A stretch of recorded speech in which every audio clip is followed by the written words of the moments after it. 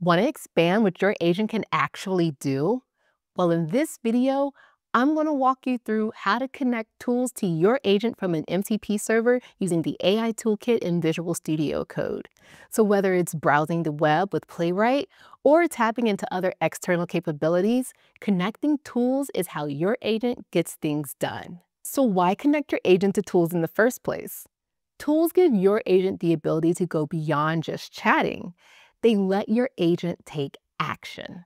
Now, depending on what you connect, your agent can gain the ability to browse and interact with websites.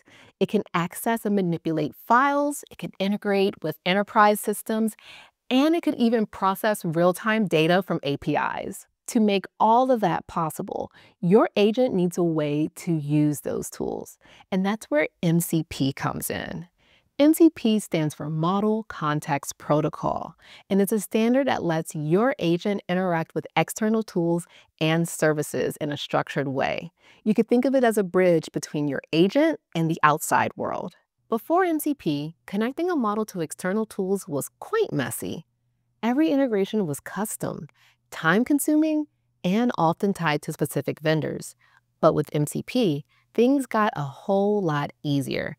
Instead of building everything from scratch, you get plug-and-play tools, vendor-agnostic architecture, built-in security practices, and the ability to add new capabilities in minutes, not months. So how does this all actually work? Let's take a closer look at the MCP architecture and how its client-server design creates a secure and scalable way for agents to interact with external tools. So at the top, we start with the host, which plays a crucial role as the primary interface through which users interact with the protocol. Examples include code editors like vscode or custom-built agents. On the next level down, we have the client, which facilitates interaction between the host and MCP servers. Then we have the servers, and they're responsible for handling requests from the MCP client and providing appropriate responses. Finally, on that bottom level, we have the server features, which can consist of resources, prompts, and tools. Now, you may be wondering, where can I find MCP servers? Great question. Microsoft has a selection of servers available, and we'll explore one in this video. However, you can also find MCP servers on GitHub. I like to find mine within the Model Context Protocol repository. That's where you can find third-party servers, community servers, and frameworks for building your own MCP servers. So let's put an MCP server into action. I'm going to walk through how to create an intelligent browser automation agent using the Playwright MCP server. This will give the agent the ability to navigate websites, extract information, and handle complex web interactions. So if you're not familiar with Playwright, it's a browser automation framework that lets you programmatically control web pages. It's kind of like giving your AI agent a set of hands to click buttons or fill out forms or scrape content from websites just like a human would. All right, so here in the AI Toolkit, I'm in the agent builder and I created a brand new agent. I called this agent Browser Agent. For the model, I'm using GPT-4o. If you scroll all the way down to the tools section, that's where you can go in and add an MCP server and select the tools for the server. So selecting the plus MCP server button there, at the top, you're going to receive this wizard that gives you the option to add a new server. If you have any other servers that have been added, then those will show here. So right now I have a demo one that I had used in the past, but for now, we're going to select Add Server. Next, you'll see we have 3 different ways you can proceed from here. So you can either use a featured MCP server, and these are going to be ready-to-use MCP servers built by Microsoft. We then have the option to connect to an existing MCP server. And so if you have an MCP server that's running, then AI Toolkit can connect to that. And then the final option is to create a new MCP server. So if you've created something custom, you can select that option and then connect to it. So because Playwright is a Microsoft MCP server, I'm going to select Use Featured MCP Servers. And we can see we have 3 here, Playwright, Azure, as well as Check Documentation. I'm going to select the Playwright one. And then it's checking whether Node.js is installed. And then from here, I need to enter a server ID. You can either accept the default ID, or if you have your own that you want to define, you can do that as well. I'm going to just select the default one and press enter. Next, you'll need to select which tools you want to enable. So while that's loading, here we are. So there's a lot of tools available within the Playwright MCP server. And because we want to ensure that our agent is very feature rich in terms of the tools that it can use, we're actually going to add all of these tools. However, there are some essential ones that I will call out. One's around navigation, so like go to, go back, go forward, reload. We have ones around like capture that you can use. And that one is going to be necessary for getting like screenshots, PDF videos. So we're going to add all these in for this browser agent that we're creating. So you'll select OK. All right, so now we need to verify that the server and more so its tools have been added. So back here within the agent builder in the tool section, I see that 25 tools have been added, and I can also see which particular server this is. So this is where that ID from earlier that I accepted as the default will display. So if you want to give this a more descriptive name, I definitely recommend doing that. And then if I scroll down or click the down arrow here for the tools list, these are all the tools that got added. Okay, so closing that back up. So before we actually run this agent, there's a couple things that we need to do, such as defining its behavior. And we can do that within the system prompt section. So in the Define Your Agent's Behavior video, I did talk about the generate system prompt. If you're challenged with creating system prompt from scratch, definitely consider using this feature.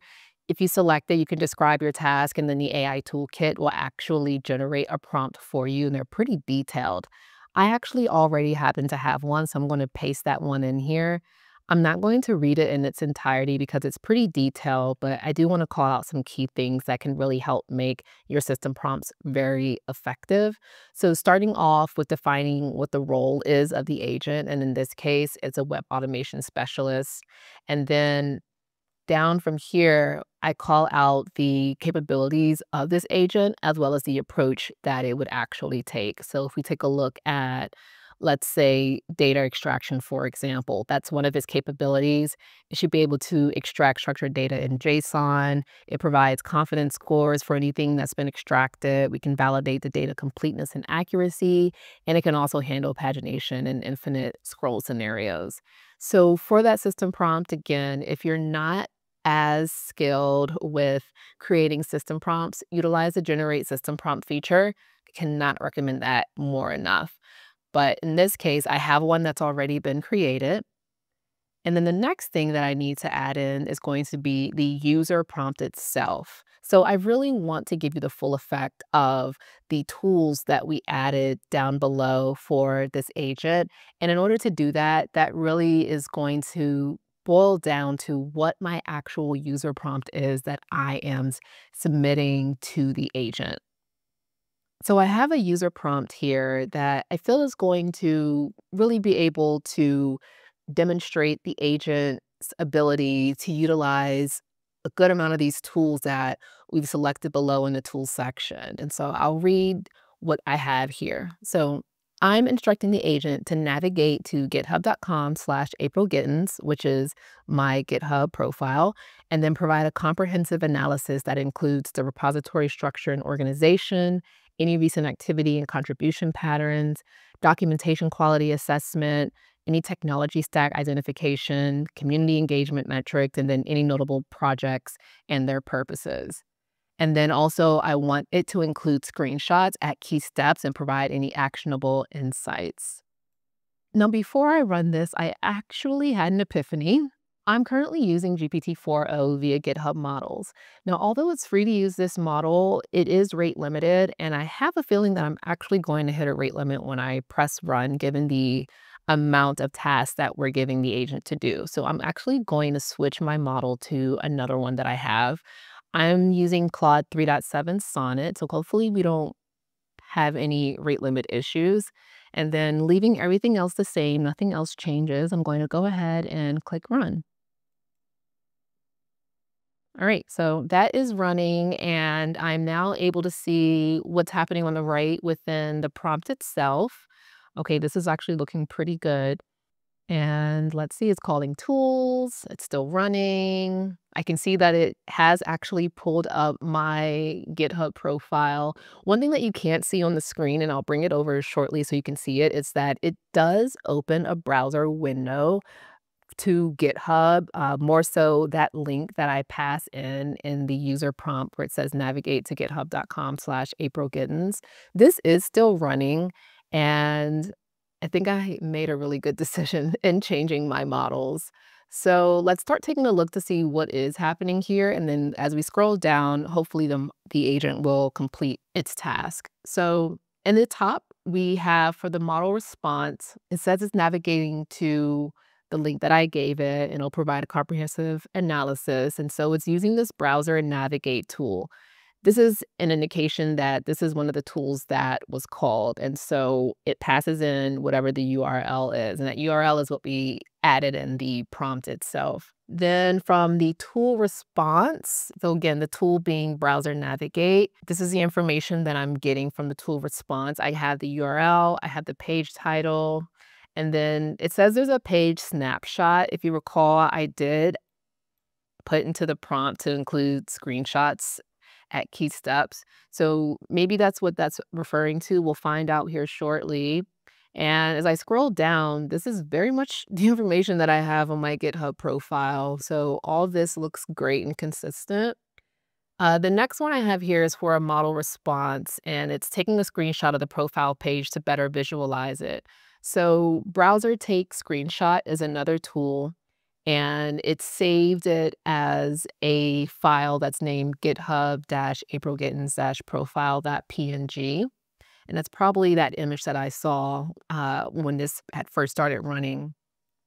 And then we have the tool response itself, and I can see where the screenshot has been saved. Coming on down, looking through the contributions, and I don't have a ton of contributions based on what is can see and what it's running, but it's doing quite the look.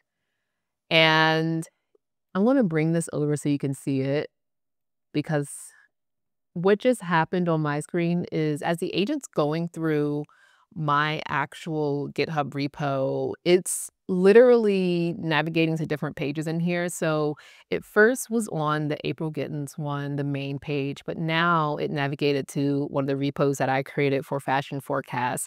So I can expect that it's actually going through and pretty much scraping what I have here within these repos. So let me hide this and come back over to looking at the output.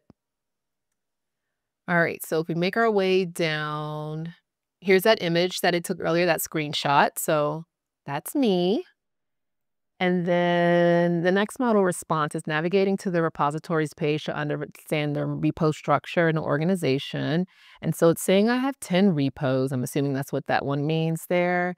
And then we get the tool response from that. So you'll notice this pattern when we are looking at the prompt, the output from the agent. We have the model response, which you can consider that to be the agent response. And then we have the tool response, and that's what we're getting from the tool that's been called or invoked. Even here, I can see that there was an error. So this is why it's important to read the output that comes from the model itself. And this is likely due to something related to navigation.